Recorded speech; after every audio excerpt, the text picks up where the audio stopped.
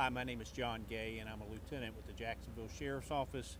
Tonight at about 5, or about 9 after 5, the Sheriff's Office was notified of a shooting at 5020 Cleveland Road, the Vista Landing Apartments. Upon arriving at the scene, we located an adult male that was suffering from a non-life-threatening gunshot wound to the leg. He was transported to a local hospital for treatment.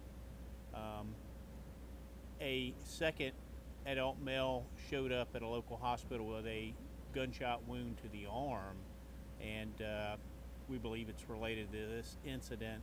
And then a short time after that, a third adult male showed up with a gunshot wound to the abdomen.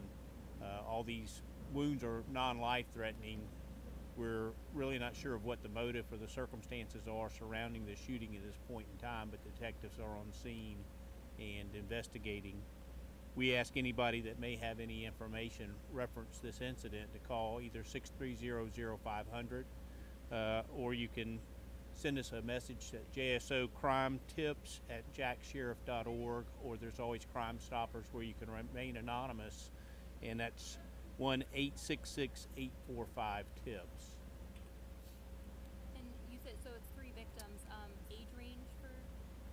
They're all adult males. I don't have the exact, they're all adults, but I don't have the ranges of age.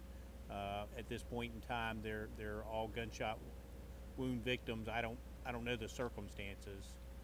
We're just trying to, the detectives are talking to them, so at this point in time, I believe so, yes.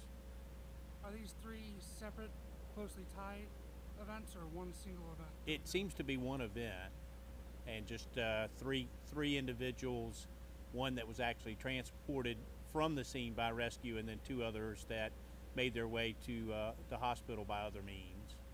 And I'm not sure if you mentioned this, if so, could you repeat, what was the, where was the first victim shot? The first victim was shot in the leg, the second one was shot in the arm, and then the third in the abdomen. And I mean, we're noticing there's a lot of people walking around here. It seems like there's also a lot of children in this area. Were there a lot of witnesses to this? We're canvassing the area for any witnesses that we can find. And again, as the information that I gave, anyone that does have information, please contact us and we'll assure someone comes and speaks with them. Do you believe there's a threat to the public at all? No, at this point, I think these are the involved individuals in this particular incident, but I don't know the other circumstances. Do we believe that one of these 3 was the shooter? That's a pretty distinct possibility, yes.